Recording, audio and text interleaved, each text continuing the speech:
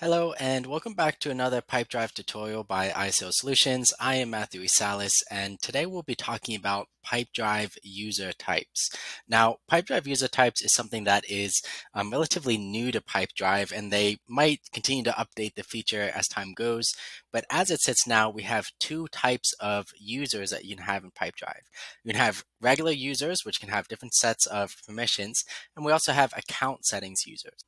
Now, the main reason why you would want to even consider using just a account settings user is the fact that it's free, right?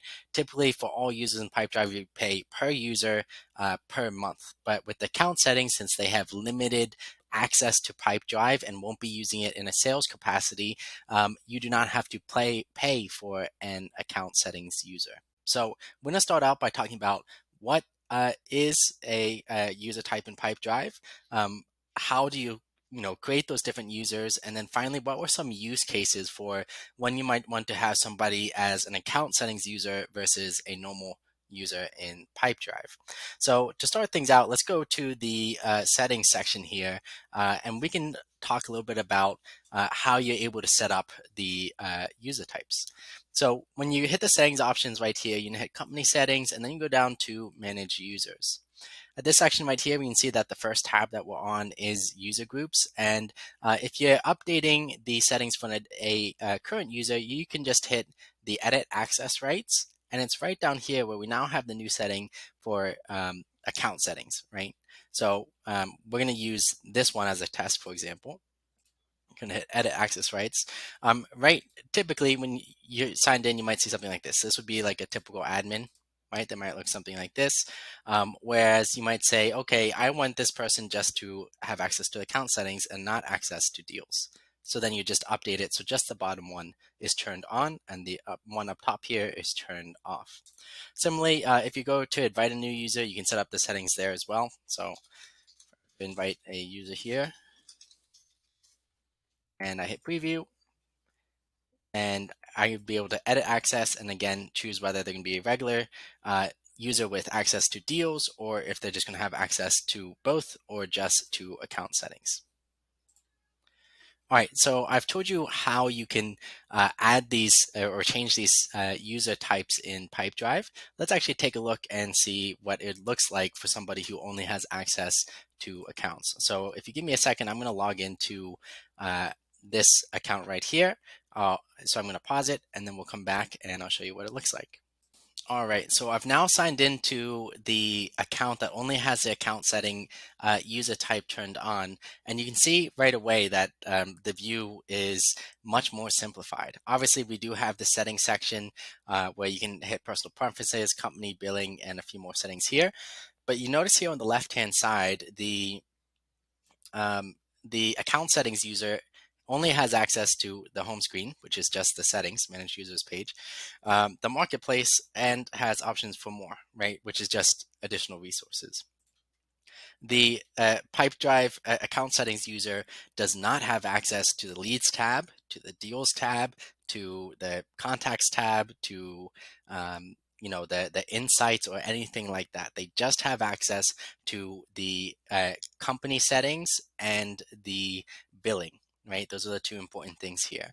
And one thing that's typically associated with settings as well, big thing you won't notice is they don't even have access to, say, workflow automations, right? You don't see that here. All they have access to is company settings, right? So they can update the company name, the users and usage, but they can't update custom fields, pipeline stages, workflow automations, or anything like that. So this is what it looks like. It's super simplified. I just did want to show you this because I do have some clients that do just have account settings, and I myself was wondering, what does an account settings user look like? And is it something that more of my clients could be taking advantage of? So let's end this video with some use cases. When would you want to have this versus when you wouldn't? Let's start with when you would not want to have this. So a lot of people might see this account settings option and think that it could be used for Pipedrive consultant or implementation teams like me and my company iSales Solutions, or for an internal COM manager position, the answer to that is no. I mean, they can't manage and clean up data. They can't create or manage workflows. They can't set up custom fields or anything like that. So for COM managers, whether they're internal or external people, unfortunately, the account settings option does not work. The other thing is you might think, oh, well, my manager isn't going to be sending emails out of Pipedrive. He just needs to see what the sales reps under him are doing. Same thing. You can't even access deals or leads or anything like that if you just have the account settings. So with that said, then it becomes pretty obvious that really the only time that you would want to use this is if you have an accountant team that just has to put in the billing information, make sure it's up to date.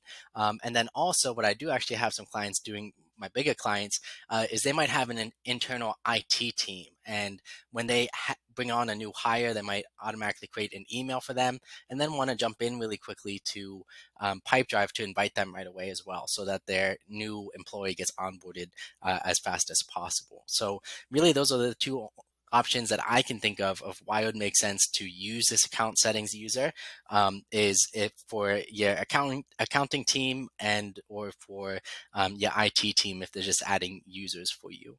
Obviously the benefit, as you see here, is it does not require a paid seat if you have an account settings person, but if you can be having a manager or implementation specialist, unfortunately, it does not work for that. So that's it. If you have any questions about user types in Pipedrive or anything else, feel free to reach out.